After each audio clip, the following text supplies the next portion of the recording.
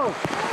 Come on, yes, all of them, come on. Across Atlanta, it was a day of frightening flash flooding and desperate pleas for help. Families like the Thompsons, trapped inside their home until rescue workers saved them. Yeah, I feel like I'm having an anxiety attack, like really. Anxiety's rising with floodwaters across much of North Georgia.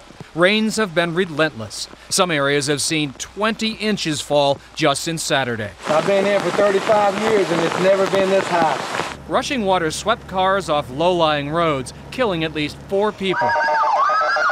This man watched his neighbor float off in her minivan. I couldn't see more than 3 feet in front of me. I mean, it was just a complete chaos, and I can't imagine what she went through, especially in the last moments of her life. Entire neighborhoods were underwater, leaving lives in ruin. Most of these people ain't got nothing as it is, and this is all they got. Now they're fixing to lose it because it's all washing away. It wasn't just Georgia. Near Henderson, North Carolina, the Mud Creek poured over its banks. Bibb County, Alabama saw a foot of rain in 24 hours. Across much of the southeast, torrential rains canceled school, made commutes impossible, and stranded people like Johnny Roberts. His Jeep disappeared from his driveway. I came home, I got a missing Jeep. What do you mean you have a missing Jeep? It floated down the creek.